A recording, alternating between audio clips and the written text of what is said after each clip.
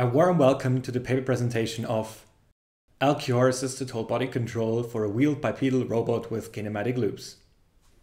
This paper showcases modeling and control techniques for the robotic system shown in the picture, the so-called Ascento robot. My name is Victor Clem and I'm here with my colleague and co-author Alessandro Mora. Hello everyone. I'll be the one who is asking questions today to make this seem a bit more interactive. So let's kick things off, Victor. What was the motivation for this work? A year ago at ICRA'20 we presented a novel robotic system, the so-called Ascento robot.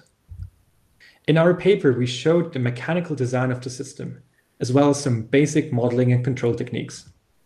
And how was it controlled back then? We used a linear-quadratic regulator to stabilize the robot, which we interpolated on different leg heights. The model used in the LQR was a simplified two-wheeled inverted pendulum linearized around the upright equilibrium point. It was robust, but not very versatile. Why did you simplify the model in the first place? The legs of our robot are parallel kinematic linkages. These allow the robot to move its legs up and down with only one motor. As it turns out, it is not quite trivial to model such a linkage dynamically. If you're interested in the mechanical design of the linkage, including the design optimization of its motion and spring concept, please have a look at our previous paper. But now to the new paper.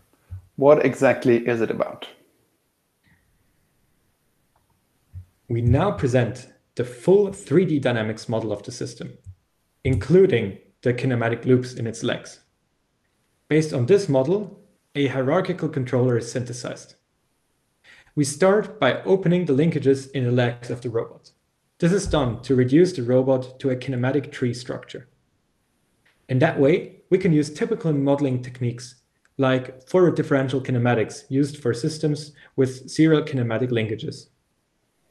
And how you close these loops then again? Of course, the loops are only opened theoretically. To close them, we introduced equal but opposite dynamic constraint forces at the opened joints. We then explicitly derive these forces based on the positional loop closure constraint, which is brought to the acceleration level. These bearing forces vary with dynamic motions of the system and always account for the loop keeping its closed state. Further, we introduce more constraints at the wheels of the system. We assume perfect rolling on the ground surface, as well as no ground penetration. That way, we finally get the open loop dynamics equations with constraints for the linkages and the wheels, which can be used to project the dynamics to a constraint-consistent space. But how is the dynamics then used to synthesize the controller? At the heart of our control strategy lies the whole-body controller. It takes an estimated state, the model of the system, and high-level command and calculates the four motor torques directly. It is a hierarchical controller, meaning we can specify different tasks and their order. The controller iterates through these tasks and solves each task as good as possible without hindering the previous ones. Additionally, some inequality constraints can be specified, respecting the motor saturations as well as the ground contact and no slipping. The dynamics model comes in as a first task, meaning that the controller must respect the physics of the system. The model was validated in a custom MATLAB simulation. The second task controls the height of the robot. It enables intuitive control based on the velocity, position, and acceleration trajectory. The base roll task can be controlled by a similar trajectory. Additionally, this task allows for the legs being terrain adaptive, as we will show later. But how does it balance? Balancing is achieved by integrating an LQR into the whole body controller as a motion task. The model is instantaneously linearized around its current operating point by lumping different bodies together, as shown in blue for the pendulum body and in red for the wheels. But can this cope with different leg extensions now?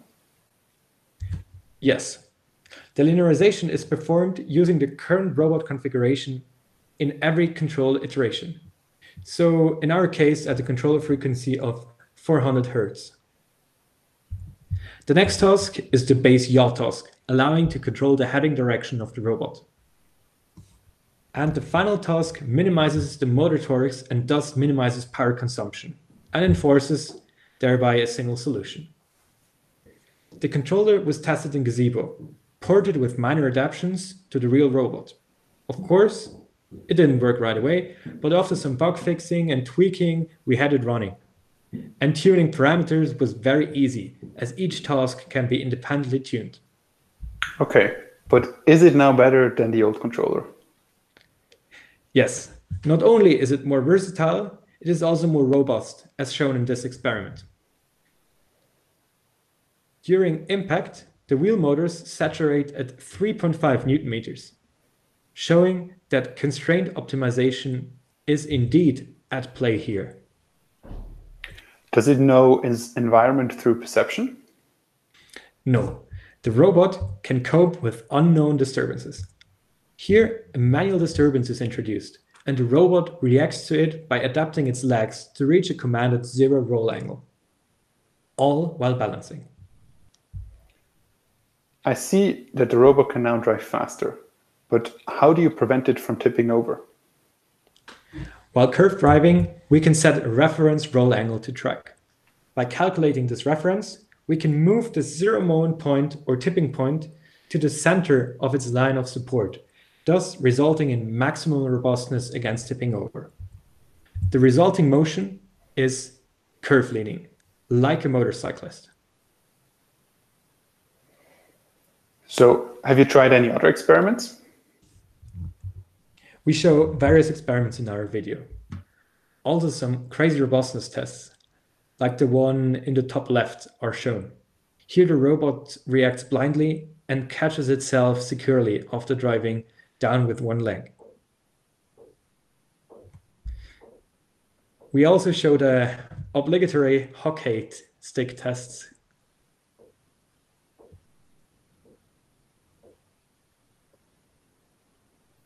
And assert robustness thereby. Can it drive over terrain as well? Yes, also on the hillside, as the legs of the robot adapt to keep it straight and upright. And what about slipping? So, although the model does not account for slipping, the controller is able to cope with some slipping and catches itself. Of course, everything has a limit.